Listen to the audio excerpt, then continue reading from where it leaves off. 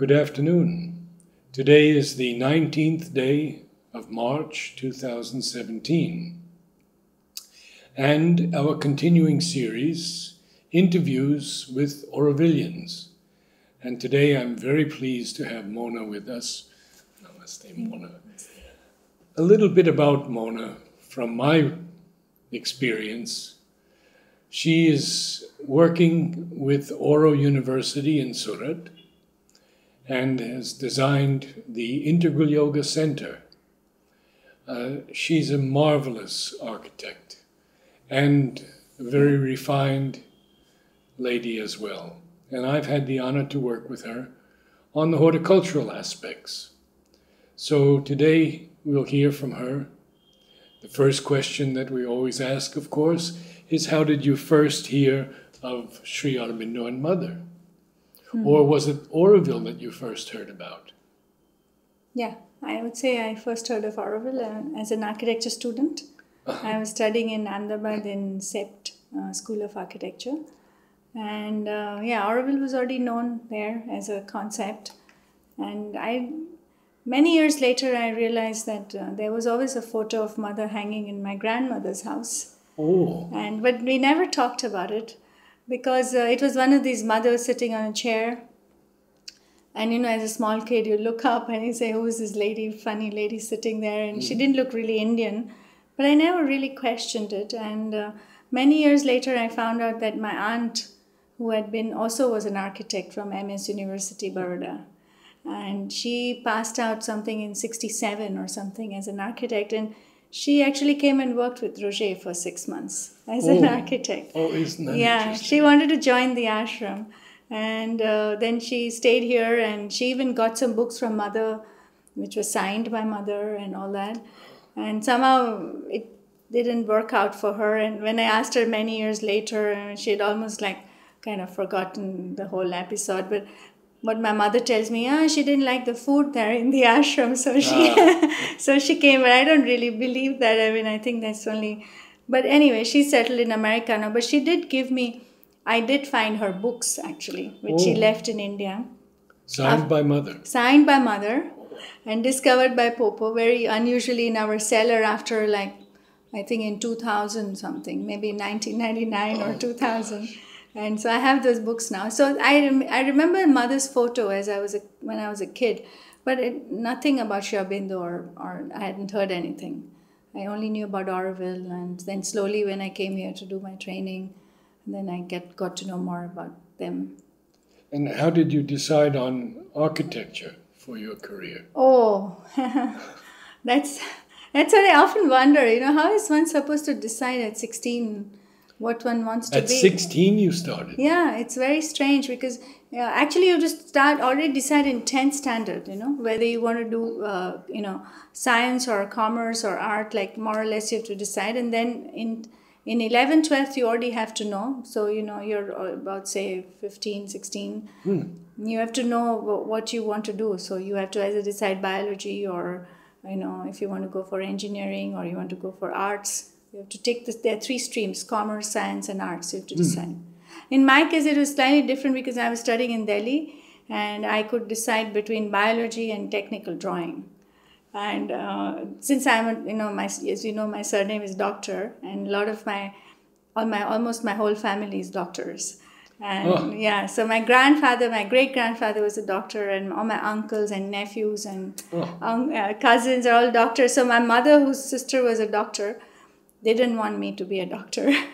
So she said, no, you should never be a doctor as a woman. If you're a doctor, you'll have to marry a doctor, and then you'll have no social life. You'll be always busy with your career. Mm-hmm. So and she because the other sister was an architect, and I was good at drawing, and I was kind of artistic, and so they thought it was a good line to go for. So I took technical drawing instead of biology in 11th and 12th in Delhi. In Delhi? Yeah, in Delhi Public School. I was studying for 2 years. And so when I came back and wanted to apply for engineering or architecture, or other, like NID, National Institute of Design, I had no choice almost in Gujarat, because in Gujarat, if you don't have biology, you can't do engineering. And I had not taken biology, I had taken technical drawing. So my choices were very limited. I could go to NID, I could go to architecture, or I could go to BITS Pilani or things like that. Anyway, so I applied to NID and to architecture in CEPT and MS University and couple of, there were not so many choices like today. I mean, it was much less. And luckily I got into architecture. And was it difficult to get in? Oh yeah, it was a big competition. I think that time there were like 30 seats and there were 900 applications.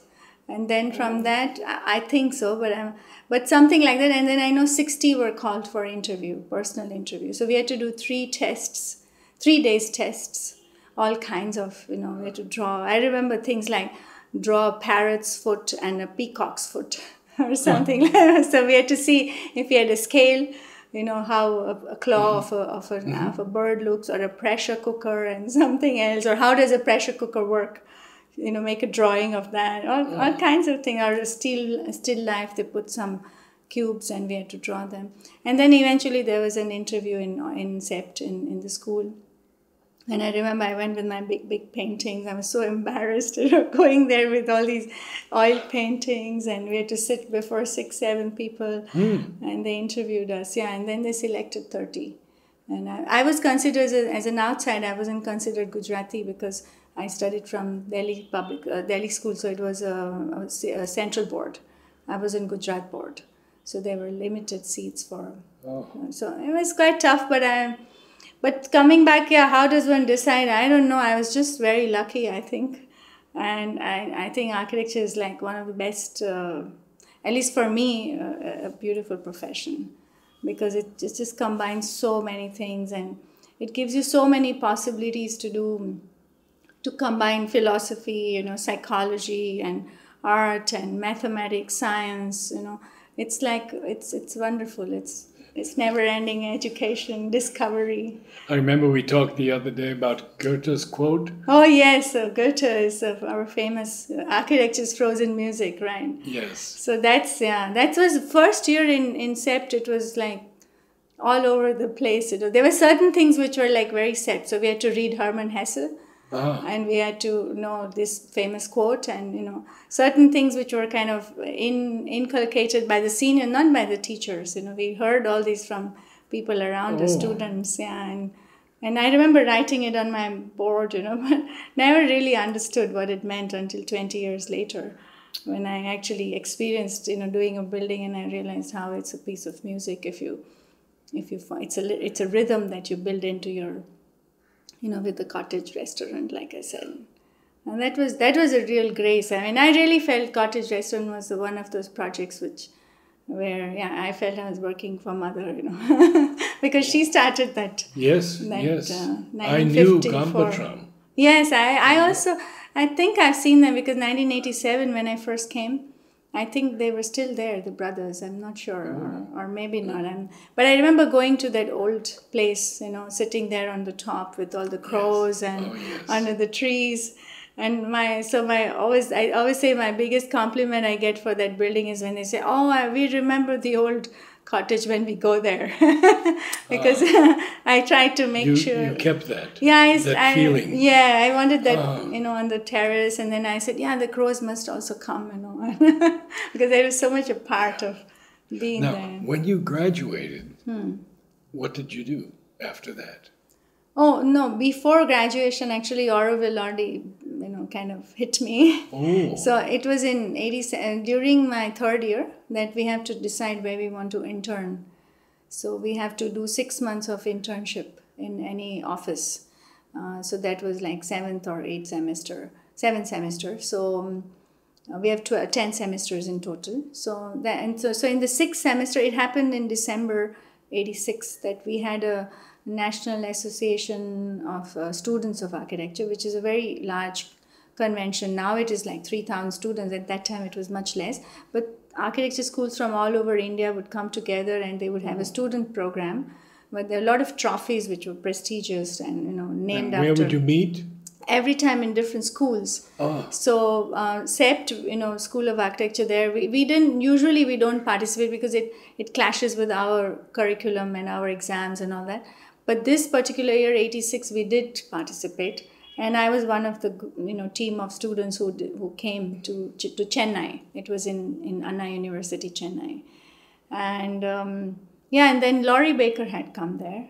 The famous English architect who was living in Kerala, and he became also very famous because he introduced a lot of low cost methods, and really he was working a lot with the government and with doing housing for poor people, etc. So he was there, and I was doing a lot of that time. I was doing electives which were low cost, and I was very much into this, doing something for the poor. And so I talked to him and I said I would like to intern with you.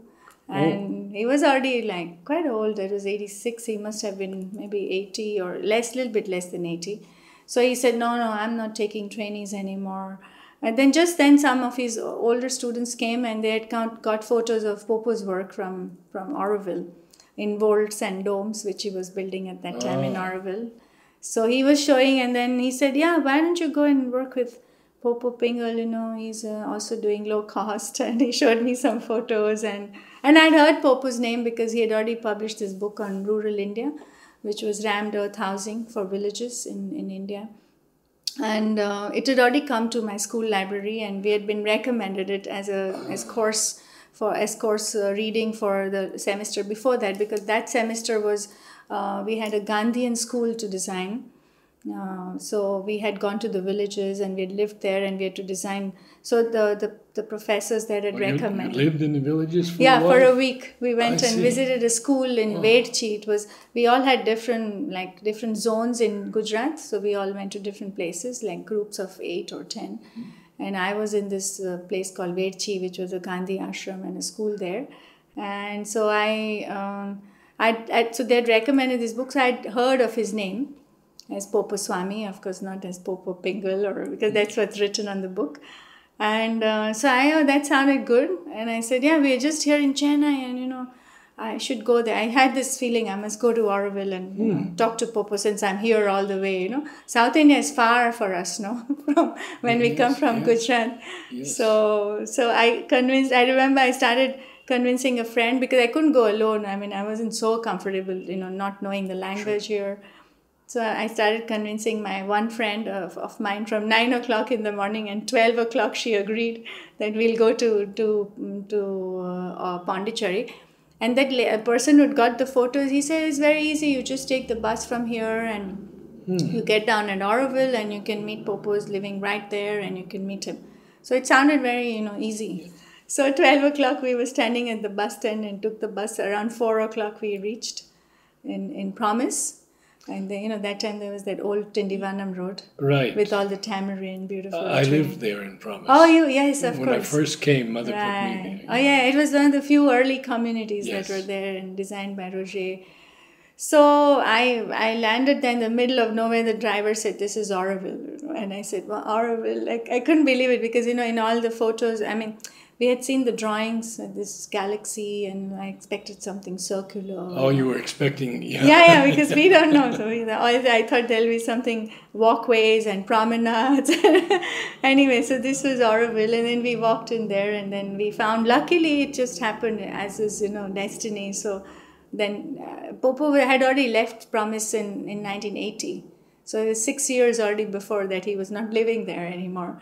But luckily on that day, his son Miro had come to play with some of the children there, because he was brought up with them. He was growing up with them. So once in a while, Popo would bring them for a day. They would play there.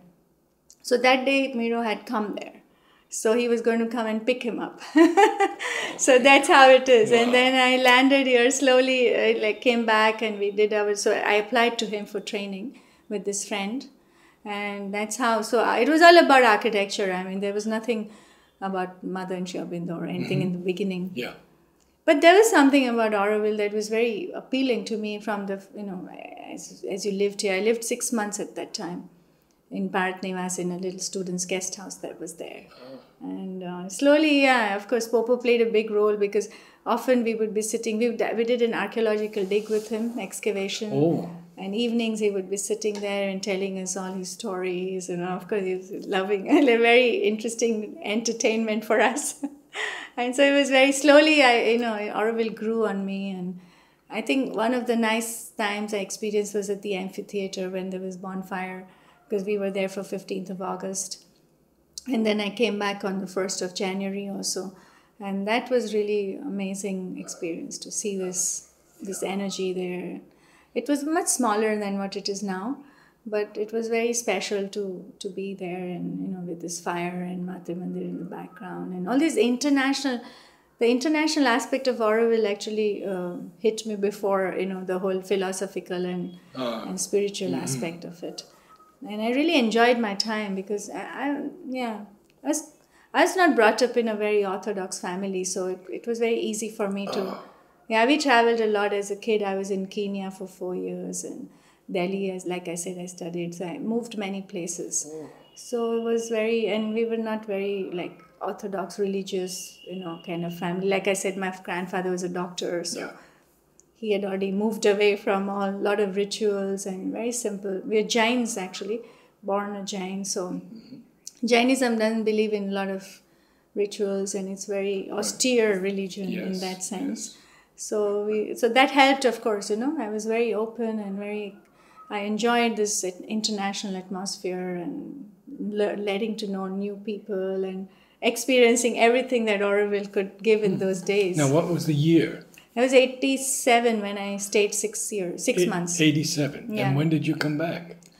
So then I, of course, had to go back, and I wasn't sure if I'll come back, but then I did. It kind of, when you go back and you see the difference when you go back, and that happens to a lot of students who go back. They can't stop talking about Auroville in their schools. Everybody knew that we had been to Auroville, and we were all the time like in Auroville is like that. So anyway, eventually I took my final year's project here. We could decide where our project was. So I did a project on the Gandhi statue, that whole area in Pandi, Gandhi statue, Nehru statue, rejuvenation of that area with that Duan, those two circular buildings, the lighthouse and all that. So that was my final year project. And so I had to come back for that and do a lot of research. And of course, I was happy to be back in Auroville. And then I did my thesis. We have a diploma thesis, which is a research thesis. In CEPT, it's a research thesis, so I could decide my topic, and I decided to do it on Mate Mandir and the Great Pyramid, and comparing the form, structure, and energy of the two buildings. Oh my gosh. Proportions. Yeah, it was amazing. And then I also got a little grant from Center of Indian Studies at that time through Astor, because I had to find excuses to come back here, and I convinced my parents. So this was a good excuse. I'm getting a scholarship, So that was, I stayed that time a little longer. And then I came back after I finished my studies, I came back in 1990 to work then finally in Auroville. And you stayed? Yeah, I stayed. Since then? Yeah, but it was still, it's not so simple. Of course, you think, ideally in your mind, everything is, but it's a process to join Auroville. I mean, to actually join Auroville with everything that you can give. So it took time. I mean, in 1990 I came, and then 92 we built our house, Popo and I together, our house in 2 years. And I did Udavi school also with Popo, which was another project we worked together. But then I really wanted to go to Europe because in architecture we study a lot of European architecture. And it's our big ideal, and all the masters are there, and it was quite, and then of course Germany, because of Popo, I had some contact to some places, organizations where I could apply for scholarships, and I found a very good course which was on appropriate technology and extension skills. So it was a quite interesting course, because looking for South-South cooperation rather than North-South cooperation. And it was building people. I was the only architect in that course in that particular year. And I was also the first Indian and the first woman to join that course, because it was just started in 88 by one professor who was really very forward-looking and had a vision to he thought this is what the world needs, not this, not always people going from the west to the east or to the south, but like people collaborating, going back to their countries and taking back things from Germany, but using it in their own countries rather than staying, in the West, because he wanted people to go back. And So anyway, I was the only architect. It was a very interesting course. It was to build project managers for development institutions like GTZ or SCAT or all these kind of institutions which were giving money to the so-called developing countries at that time. So I got a full scholarship for that from German Academic Exchange Service, which was really good. I had 6 months of German, completely 5 hours of German, in a very good institute, Goethe Institute, which is like the best place to learn German. Yes. Goethe Institute, yeah. Yes. In Bremen, and then my course was in Flensburg, yeah. Okay. So that was 2 years, and then in '95 I came back to Auroville after finishing my master's, and I also did my master's thesis on architecture, then on building biology, which is something also another special thing that I learned in Germany. And can you talk just a little bit about that? I already knew a lot about many things that were being taught there because I practiced in Auroville for 2 years already with Popo. So I was aware about solar energy and wastewater and earth buildings and how. But that's what was being actually taught there to these multidisciplinary people. Including, I could calculate little micro hydro turbines, and I knew how to make a blade of a small wind turbine. And because people were coming from Nepal, I had friends from Sudan, Palestine, from Peru, so everybody was very different. So they gave us 1 year of like kind of multi kind of speciality in different fields, including intercultural learning, including skills of how do you create a project, how do you write a proposal, and how do you keep timelines. It was like very kind of broad. And then the last 6 months we could actually select a topic and do a detailed thing. So there I decided to do on building biology, which is in short, it is like how do you find the balance between man, nature, and economy through when you're as an architect or when you're building, and how does building in the whole urban fabric, it's not just one building, it's like how do at policy level, at city level, at individual level, how does it affect our well-being as human beings. So the building is like the third skin, like we have our skin and our clothes, and then the building which envelops us all the time. So we are, it's important how we build. So it was all talking about all kinds of, it included physics, biology, chemistry, it included indoor air quality, it included electromagnetic fields. It was for India, now it's become quite important because at that time, 25 years ago, I don't think anybody was talking, or very few people were talking about things like static, electrostatic, materials that create, electrostatic fields or electromagnetic fields with all these gadgets and microwave and, So it was a big thing. I really enjoyed learning, and it was a lot of physics also. You could actually measure fields, in volts per meter, and you had instruments, and you could see how human beings are affected because we are all also we are actually also kind of say small cell, or because we're made of a lot of water, and our stimuli is all electric impulses. No, like we are like we are direct current batteries actually in a sense. Otherwise, how if I want to move my hand, I need to send this impulse to the brain, and that's all with little electric, very small. Yeah. So that's affected by when you have all these gadgets around you.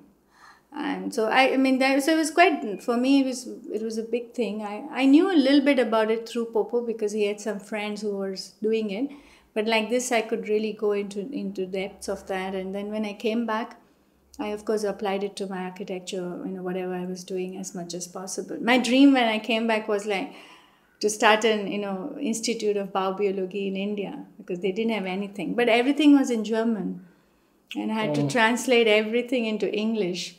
You became fluent in German? Oh yeah, I see. was very fluent because I was. Well, of course, you were Popo also. And, yeah, but living in Germany is the best way to learn. That's the best way. And like I said, all the literature was in German. Mm-hmm. So I wrote my master's thesis in English because I knew I wanted people in India to read it.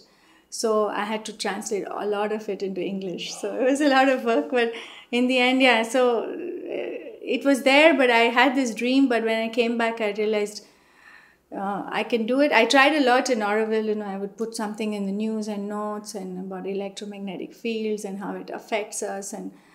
But then eventually I realized that I can either do my practice and build with these principles, or I can build up an institute. But I can't do both. It would be very difficult to. So I decided to build, because building is also addictive, and building on the site. Like, I remember my first project, and I was very lucky in Aurobindo because it really gave me all the opportunities that to kind of whatever I aspired to, I got those kind of projects. So my first projects were domes and vaults in mud bricks. And I found the clients, and I would say only solar energy, and otherwise we don't build for you. But people were ready, and I got slowly. And I remember, doing those first buildings where it really was very interesting that it gave me all these opportunities to build in Aurobindo. So I applied all those principles there. And I remember the first time, when I drew all these drawings, and then you go to the site and then you see it being built. Yeah. I mean, it's what just a feeling, huh? Yeah, it's really a feeling. It's a powerful feeling, actually, because people are going to occupy those buildings, and people are going to live their lives in it, and you have a chance to influence it to some extent.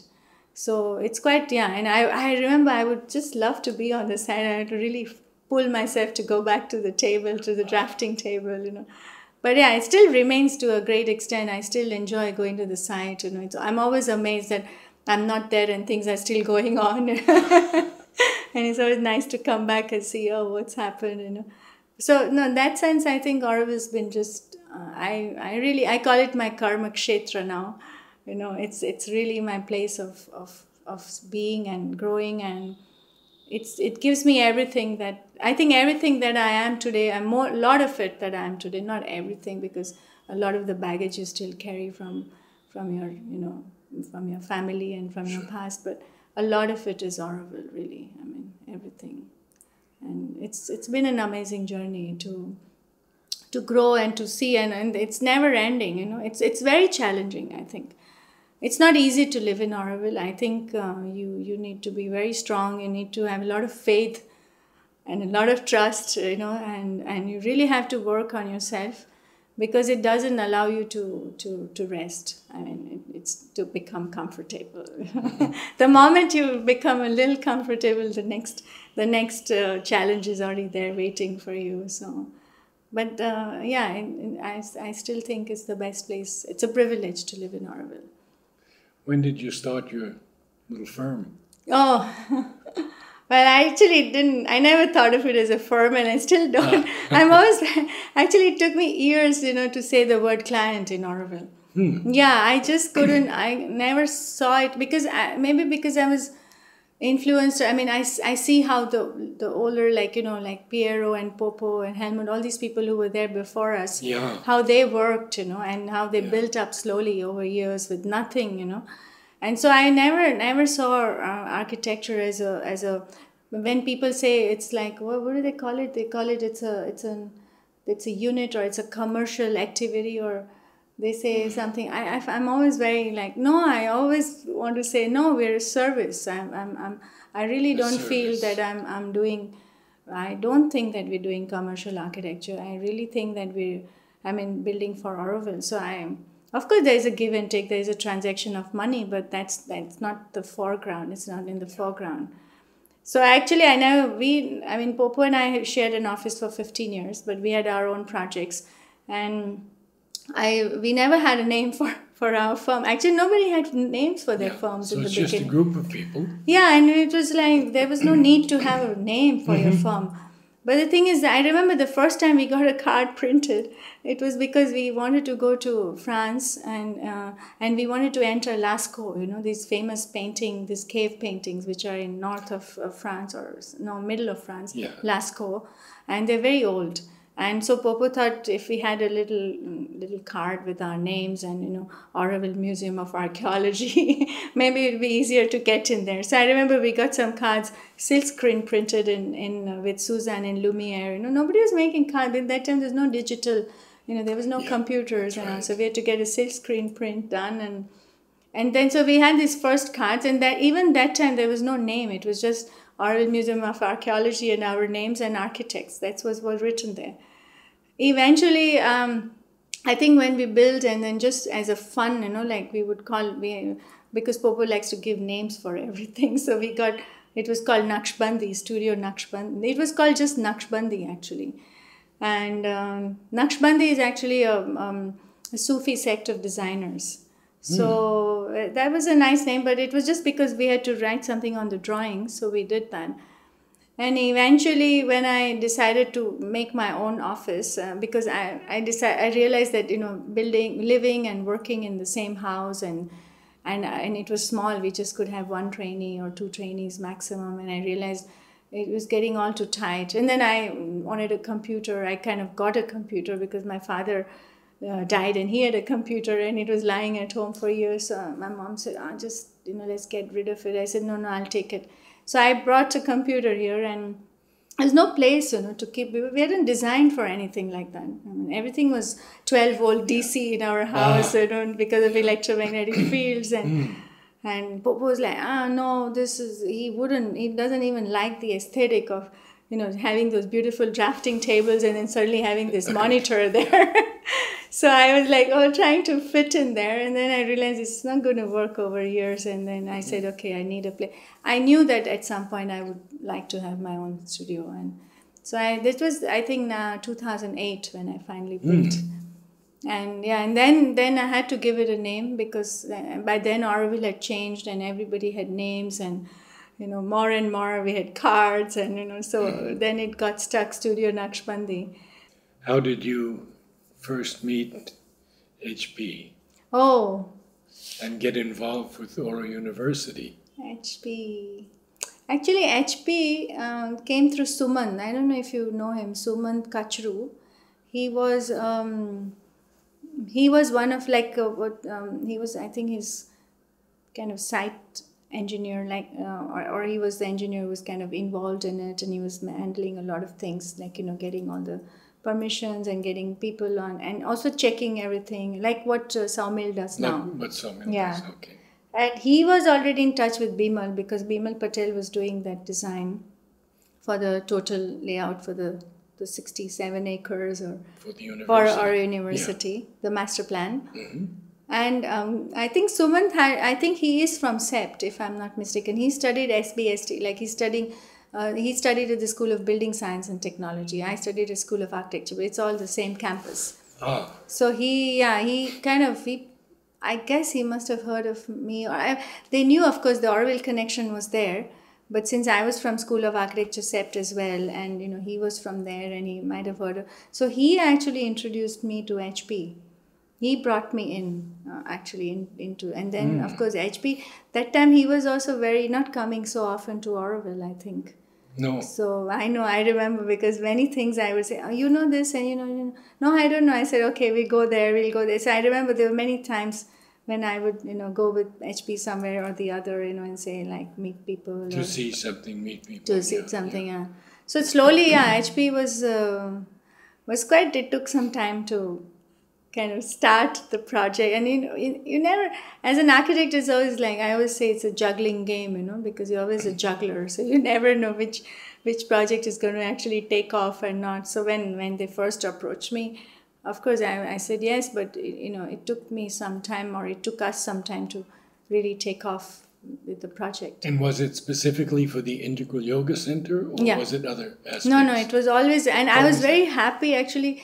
That's what I, with Sumant, I think, or was it before? I think when I looked at the totality of the project, and I looked at all what they wanted to do there, and and I came up with this idea that there's so many aspects to this whole Oro University, and because it's based on integral yoga, so it's I drew up a simile or metaphor of how it actually caters to all the for us, like, to the mental, to the vital, the physical, the psychic aspects of the being in the campus. So, there is the academic part, which is dealing with the whole mental part, and there is the physical, because they have a lot of sports and activities, and so I called my center, what the Integral Yoga Center I always thought this is like the psychic of that center of,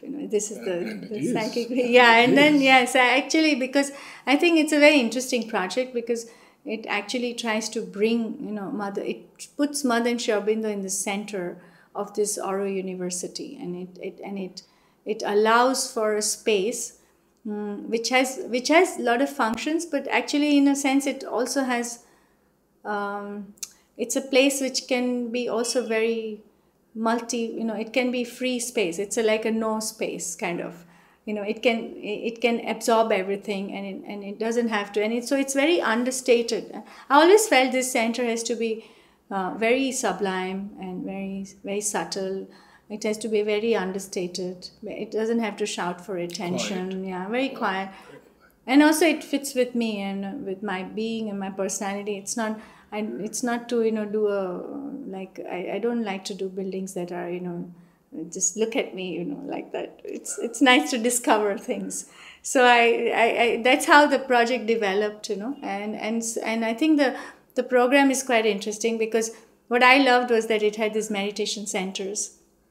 So these two kind of, we evolved a lot of the things together. I mean, now it's 5 years ago, so if you ask me all the details, I might have forgotten also already some things. But basically the idea of the satsang was there, and then the idea of this cafe, this what I call the Zen cafe, or it's a place where you can meet people, but it's a very quiet space again. And that's where you see where I hope to see the power of architecture, because if you manage to build a space that automatically quietens down the people, that doesn't encourage them to talk loudly, or it's a place of contemplation. And then there are these two meditation places. One is like like this cave type of meditation, and one is the nature meditation. And for me, it was a privilege, or it is a privilege, because I always kind of thought of Matra Mandir as I kept it before me as an ideal when I designed. So those caves are completely those with the petals in Matra Mandir.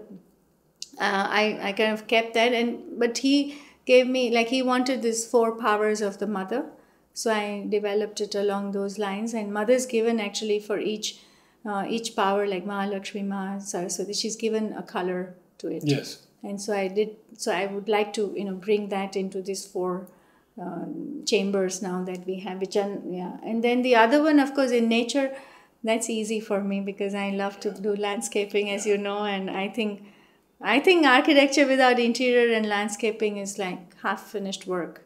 And if you're lucky, that we try for every project that we do, that I at least try to incorporate it, but if you're lucky, we managed to finish it well. So that was very beautiful, because with the water and everything. So as you know, they changed the site 4 times, and every time I had to revise, and it's been a long process. But I must say, it hasn't been. In the end, I feel it just got better. With patience, we need to just deal with the time. It takes a little while, because every time you leave the project, you come back into it. It takes a while, and you forget sometimes some. But on the whole, I think it's actually led to a better solution. And now it's happening. Yeah, and then I'm really looking forward to that it should start soon, And once it started, I think it will take off. But they've been very nice. I think HP has been a good client till now. Very easy to work with, very, very flowing, listening, and it's very, very, very comfortable. Like when he wants to make a point, he does. But generally, it's been very harmonious, which is great. I want to ask you a bit about Aurobindo today, and Mother and Sri Aurobindo. Okay. And Aurobindo's relation to the yoga. You'll get only my perspective, of course. Fine. So, it's a difficult question, because I think it's difficult to judge for anybody, I mean, any one of us. But one can only judge from oneself, I mean, or what one experiences, because otherwise it's not possible. So you want to know Aurobindo today and Mother and Aurobindo and their place or their relationship to what is happening in Aurobindo today. Yes. Like, how does it? And you might talk about yourself also a little bit. Let's see. So, I see. Like I said, always to live in Aurobindo is an act of faith. So, if you really live there and if you really consecrate yourself to that place, which is already a rarity in today's life, today's world, I think it's very. That's one of our strong points, I think, because I think people who have come to Aurobindo have come intentionally, and they have made a choice. Of course, people make a choice also to go to New York or to London or to Delhi or whatever, but very often it's because of work or it's because of family or something. But this is different. This is like for an ideal that is higher than themselves, something that they can see that the world needs, and it's very high, the ideal of Aurobindo. And it takes you years to understand. I think I'm just kind of beginning to scratch what that ideal means. How do you actually put it in your life? So in that sense, I think all the people who are here in Aurobindo are somehow, consecrating their lives or their time, to Aurobindo. So that's already quite something to have in a place like this. And I think since it is a matter of faith, because we really don't know what is the right thing. I think, maybe we are parts of a puzzle, but we're just 2,700 people when we are supposed to be 50,000. So, we have to leave space for all those people who are going to come and who are going to contribute to Aurobindo and, going to bring new things. And of course, we have to work on ourselves in order to make ourselves the instruments, for whatever is to come or whatever is there. So in the end, I think it's all about how much you can do work on yourself and how you relate that to the collective. Because very often, sometimes you just want to, retract or just go into your cocoon, and just you're happy to do your sadhana, your yoga, whatever you understand under that, and whatever you're capable of. But that you can't rest in peace like that in Aurobindo. It may be a phase that you need to go through, but eventually you have to connect to the collective. But then again, what is connecting to the collective? I mean, there's so many ways of doing that. It's not just about going to meetings or being part of some groups or, contributing. There are as many ways as there are people. So it's difficult to say, who's doing what and whether it's right or wrong. I think the longer I live in Aurobindo, the more I think it's difficult, to judge anything from the external. And therefore, your question to say, where is Aurobindo, or, with and regard to Mother. I think Mother and Aurobindo is central to Aurobindo. I don't think that without them we cannot exist.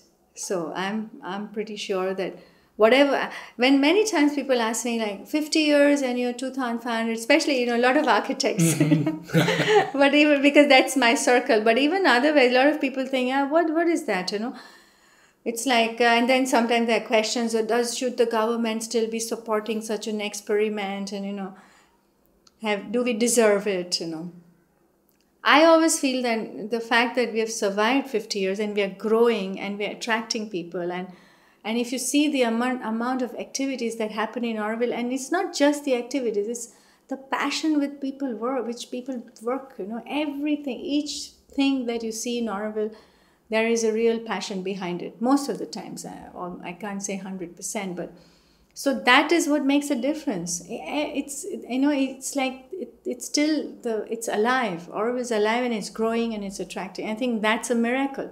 50 years, you see experiments all over the world. What happens after 50 years? And we still feel that we're just starting. We're not. I personally, I don't think I'm not in a hurry to, say 50,000, because I'm one of those who believes that the process is as important as the product, or if not more important. So in Aurobindo, I don't think that we should be in a hurry to. I mean, people are coming. Everybody's doing their bit, and those who feel that they are very good at being external, like, connecting to the external world, and, bringing people. Everybody has to find their place. That's what she said, the Yes. right people in the right place at the right time. Yes. And that's divine anarchy, probably. But we haven't yet got there. Yes. So very often wrong people are in the wrong place at the wrong time. But things do happen. I mean, and I have a lot of faith there. I feel that when things are supposed to happen, they do happen. And you have to have that faith, and you have to have that commitment, and you have to not give up.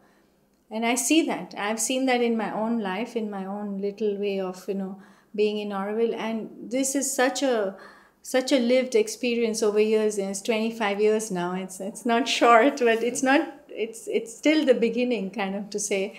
But I see that whatever is, like, small things to big things, it's your inner aspiration that counts. And when that is true, then you get all the opportunities that you need to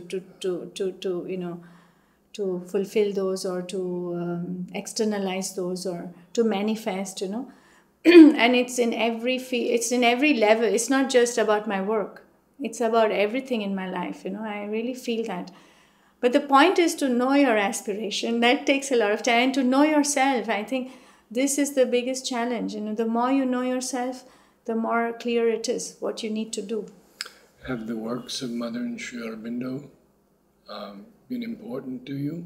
Oh, yes, of course. And without that, it's not possible to survive in Auroville, I think.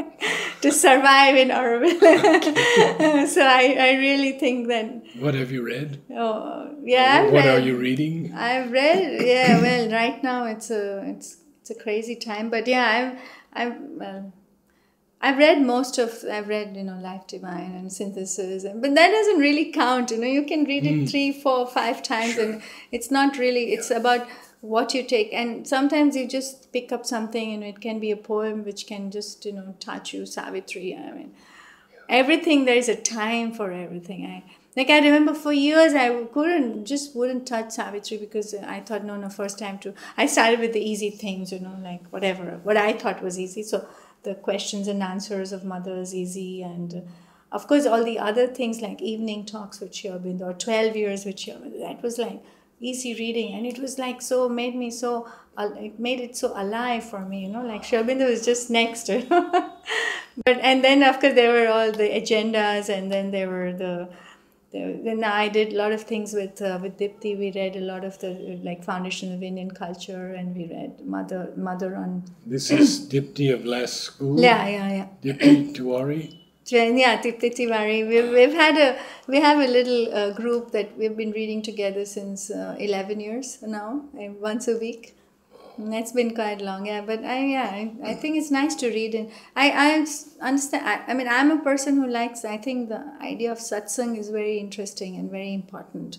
So when you meet in a group, it's a different kind of sharing, and also because if you're all from Auroville, very often we make a lot of tangents, and it's about what things are happening in Auroville, and each one brings something to the table from their own fields, whether it's been education or architecture or whatever people are working in, and that makes it richer. So it's not like really gossip, but it's more like questions that people bring to the table. How does things work in Auroville in relation to what we are reading? So it makes it quite rich that way. It's a dialogue, It's not really a one-way thing. So that was quite enriching to read.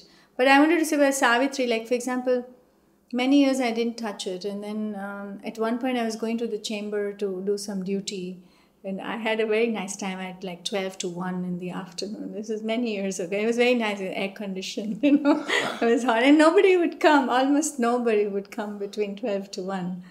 And so I used to take Savitri to read there, and I don't know what happened, but suddenly it was like I would just open and it was like reading prose, suddenly. It was like everything kind of just made sense. It was amazing. So it was like, I think it's something, it has to be an inner desire or aspiration or something that it just opens, And so but I do find, like I said, I started this thing with Dipti because I requested her because I wanted to do Foundation of Indian Culture with her.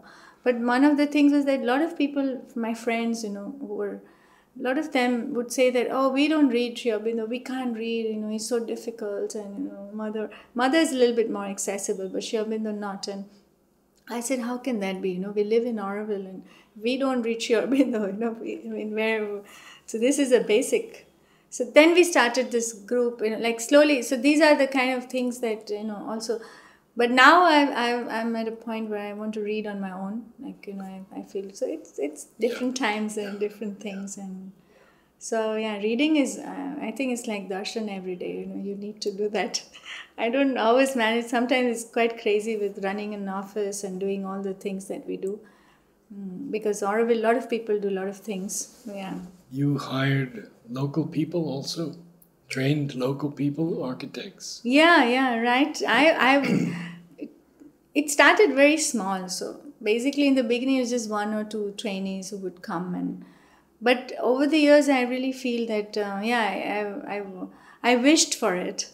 I wished that I would have somebody from the local area and somebody who would, could grow and then, become part of my office, and it would be interesting.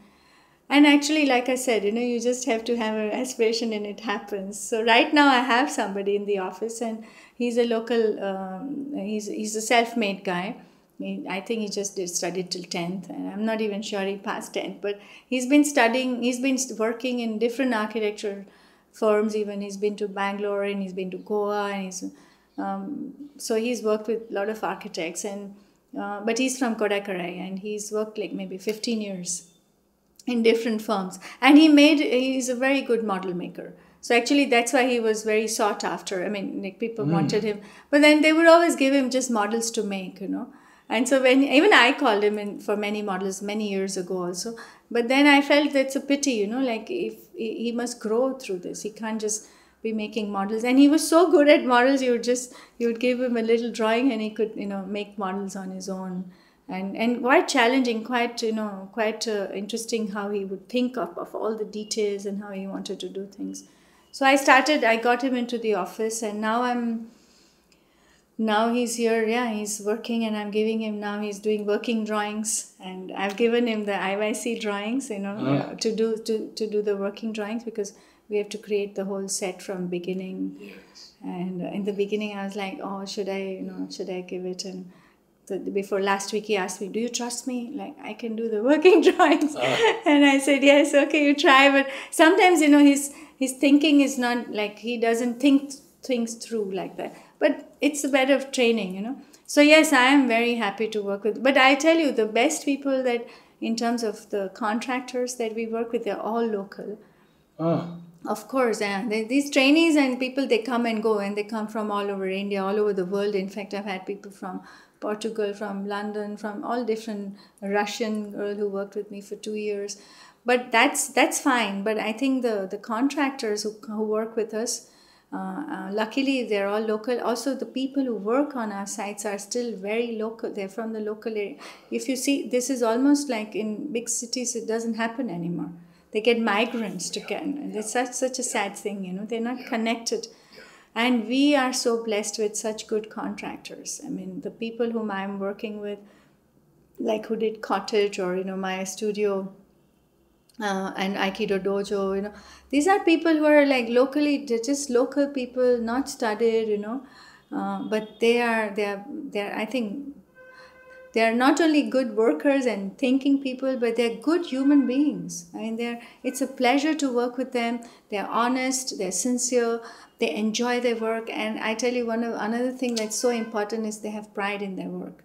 And this is what people lose very often in the cities. They're just doing it for money, but they're not doing it in the skill, that hand, that what you do with your hand, you have to be proud of. In India, it's sadly, we still have this kind of idea, which is much more than the cities than in the villages, than doing something with the hand, or maybe also a lot in the villages now with all the media and all that. Doing something with your hand is like, considered, looked down on. Yeah. And this is something I learned a lot from Popo, because he comes from this German, handicraft. He's like a carpenter, and before he was an architect. So I learned how to appreciate the people on the site a lot. they are my actually biggest partners, you know. I really appreciate them, and I always take them on board. I mean, in fact, they take me on board, or we take each other on board, but it's a really good working together. It's really a pleasure, really, and we are lucky. And this is also what I think we have to thank the people who came in the beginning. People like, you know, all these people who came in the earlier years.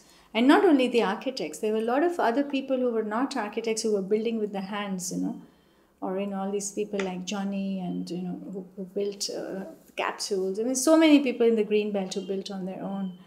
And they made a whole kind of culture of working, which is, you know, dealing with matter, bringing it to a perfection, you know, and not giving up, trying to innovate with what is there, simplicity, you know, not, you know, and they really worked just for them, you know. It was not about publishing, and it was not about climbing a ladder and your career and all that didn't exist. Unfortunately, that is a bit like quite prevalent now in Auroville. I mean, you know, when you ask me about Auroville today, but I think that's also just a phase. I don't think that it's going to stay, but yeah, it is right now. It's quite, at least in the architecture circle, you know, it's very prevalent. You get yourself published, your you know, projects are here and there, and you get awards, and it's okay for a while. You can do it, but in the end, you realize it doesn't really get you further. Yes. So in the end, you come back to track, Yes. hopefully. Yes. But yeah. Do you have any interaction with the ashram? Oh yes, of course, because of my projects. But even otherwise, I think, how should I say? First of all, Golconda is my biggest. Golconda, when I stayed first time in Golconda, it was transformational for me that week when I stayed in Golconda. So for me, that's ashram. I mean, of course, it's mother and it's everything that goes into that building, but it's amazing. Secondly, my whole interaction because of Cottage, the restaurant, and Manojda in particular, because we had, of course, like every building goes through its, you know, tough times, and we had also a few, you know, little problems which we had to solve, and Manojda was always like there, you know, and he's like, somehow for me, he's a person who is very, how should I say in words, it's difficult, but I just like the way he is as a person, as a human being, you know, and he's carrying so much on his shoulders, probably, but he carries it very lightly, and he's always ready for a smile. I think that's very important, that, you know, there is this sense of, you know, I think Aurobindo has said something I've written on my table. It says, a God who cannot laugh would not have created this world, or something like that, you know. Yes. That laughter is so important, you know. Yes. So I think that smile and that being, which is, you know, there's still this sense of ease, you know, like being that grace of that I really admire in him. That, so yeah, I mean, and there are a lot of friends in the ashram. I used to sing. Oh yeah, that was one big thing for me. Yeah, I had never heard that. Shobhadi was my introduction. I was one of the few people who was allowed to come to the ashram music rooms. I mean, I had a regular lesson in the ashram with Bashabda, who was teaching me sitar. First, Shobhadi used to come to Auroville, and she used to teach us that time, that was like 95, 96. And then when I wanted to learn, or maybe even 92, maybe before I went to Germany. And then I came back and I wanted to learn sitar. And she allowed me to learn from Bashabda. So I used to come for years. Once a week, I would take the bus from Auroville. There's only one bus a week, so my class was scheduled according to that bus. And then, I had all these years I was so fortunate to have Bashabda teaching me. And so I've always, and then I have friends in Golconda. Amra is a dear friend.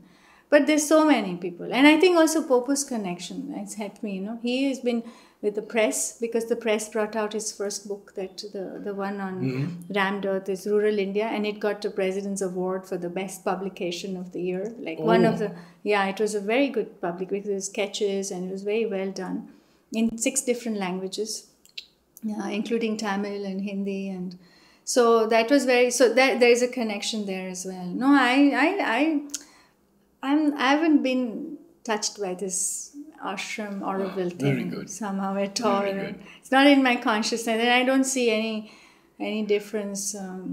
I just see it as two different things that came about by, with Mother and Aurobindo, and they have two different roles to fulfill, and both have their. I mean, I like it when I come to just the same way the ashram people, when they come to Auroville, for them it's like a big, like a picnic and an adventure, a little bit going somewhere else. It's the same for me when I come and stay in Golkon. I think that's the biggest and the best time I can give to myself, instead of traveling anywhere and looking at all these beautiful cities. And the best thing I can do is come to Golkon and stay for a week, because that's there is nothing, there is nothing better. And that building is beautiful. There you really see how a building can actually radiate an atmosphere.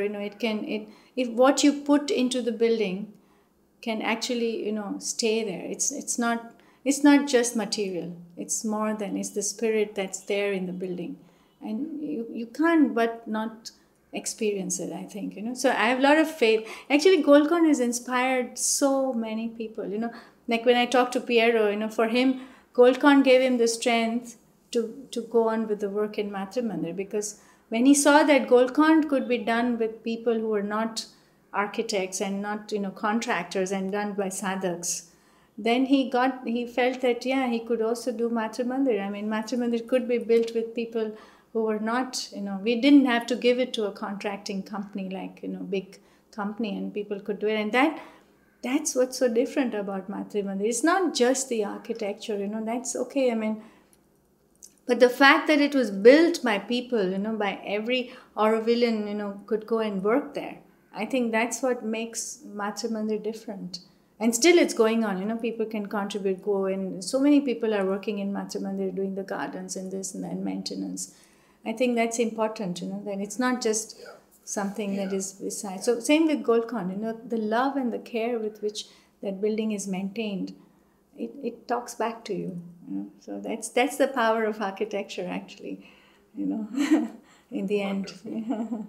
Mona, it's been an honor to talk with you. Thank you. Thank you so much. Thank you.